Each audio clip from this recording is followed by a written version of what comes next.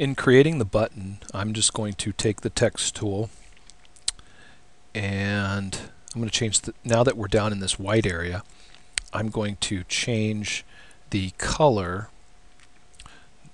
I'm going to change the color of the font to black. And then I'll click and type forum in all capitals. And then get my select tool, position it. I'm going to make the font a little bit bigger. I'll take it up to 40 points. Okay, 40 points.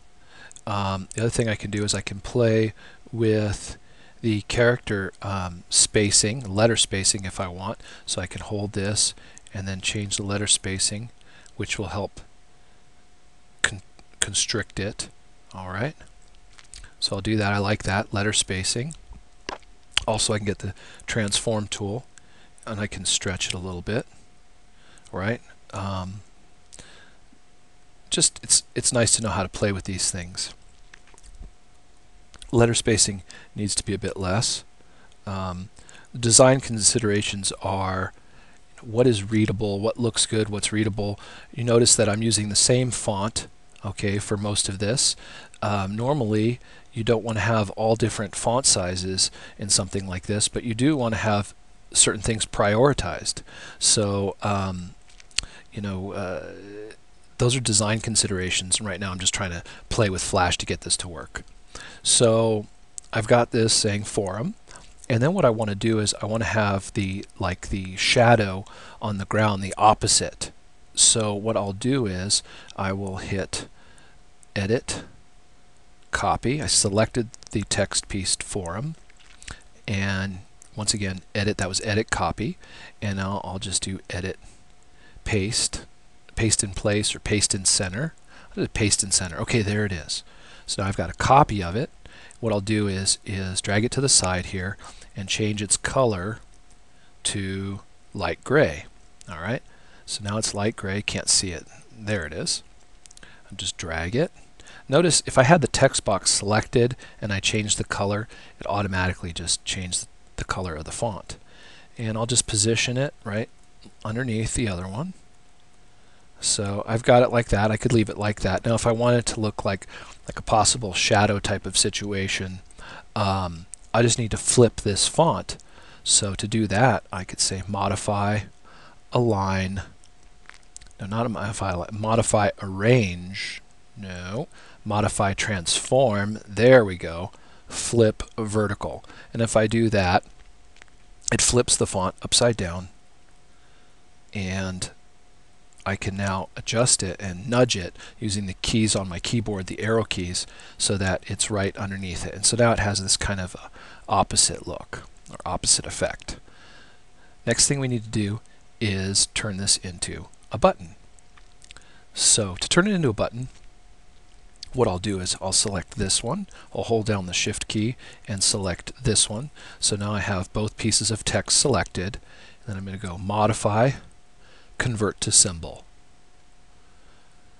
Now I get a convert to symbol dialog box, and you have to choose what type of symbol you want it to be, a movie clip, a button, or a graphic.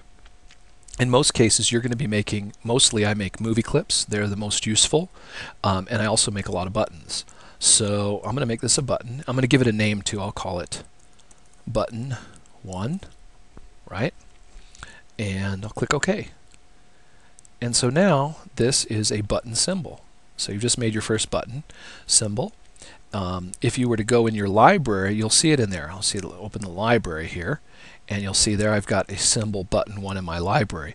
What's neat about symbols is that they're reusable. So you could grab this symbol and you could drag it out and reuse it.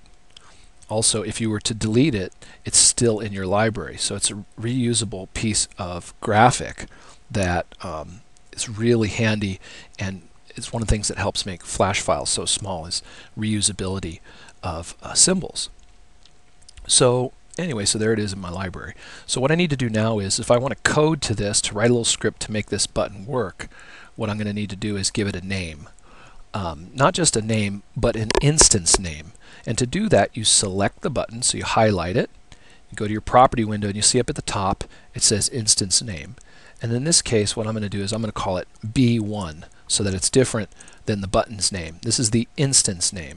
So you have a button called button1, but you can have multiple instances. So this one is instance name is B1, but if I was to go in the library and drag out another button, right? So now I have two buttons, right?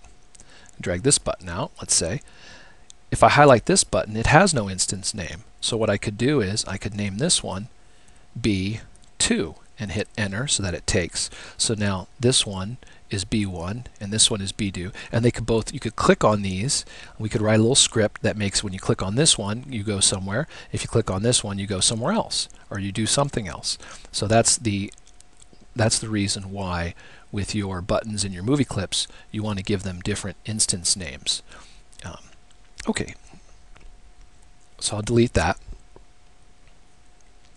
I'm going to use this opportunity to teach you a little bit more about buttons before we write our script that makes this movie work and the button work. So to do that, what I'm going to do is I'm going to select this button, and notice it's got the B1 name. And what I can do is I want to edit this button. I want to work on it. Once you've converted a graphic on the stage to a button, it gets unique properties. So for instance, what I can do is I can double click on this button and I will go into button editing mode. So I'll double click on the button and you'll see that things change up here on the timeline.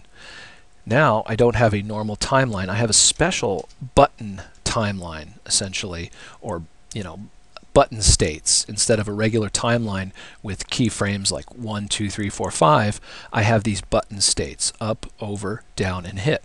And by default, when you have a button, you start off with just the up state. So the up state is this. What I want to do is I want to roll over the button and have it highlight. So what I'm going to do is put a keyframe here. So what I'm going to do is right click on here, insert keyframe, okay, deselect with your select tool, selecting the background area, and then click the black forum and change the color to orange.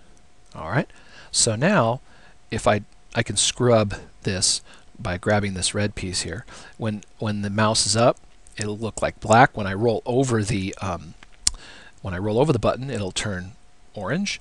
And then I'll put a down state too. When I click down on the mouse on the button, we'll do something else. So I'll right click here, insert a keyframe, and then I'll deselect and then select this orange piece and change it to white. Okay, so we've got up, over, down, and then the hit state. We'll talk about this hit state. The hit state is the area that activates the button, which can be much bigger than the text. In fact, you oftentimes want to set this so that if you're in the U and your cursor's between the U, inside of the U, or inside of the O, that the button doesn't deactivate. I'll show you what I mean by that. If I hit Control Enter right now, I will publish a movie, and you'll see when I roll over, the button turns orange. If I click down on the button, it turns white. But look what happens when my cursor goes in the center. You'll see that, or well, it's actually not working. It's activated pretty good here. But in the old versions of Flash, the text wouldn't do that. If I put my cursor in the center of the O, it would deactivate. And it's still kind of acting a little funny. So what I'll do is, on the hit state, I'll put a keyframe, insert keyframe, and then I'll get my rectangle tool and I'll draw an area that I want the button to activate in. And notice I'm going to make it slightly bigger than the area. So there it is. Notice it was white color was not a good choice. Get my select tool, highlight that, change it to red to show the hit state area. So now if I hit Control Enter and publish my movie, if I get anywhere close to the button, it activates, right? Activates all over here. Notice the button activates as soon as I get even close to this. It's working. And if you want that activation area for your button to be bigger, just get my transform tool and I could stretch it out. I can stretch it out wider here all the way to the edge. And now if my mouse is anywhere near this area, it'll activate the button. Hit Control Enter to publish your movie, And you'll see now, as soon as I get even close to this, it activates the button.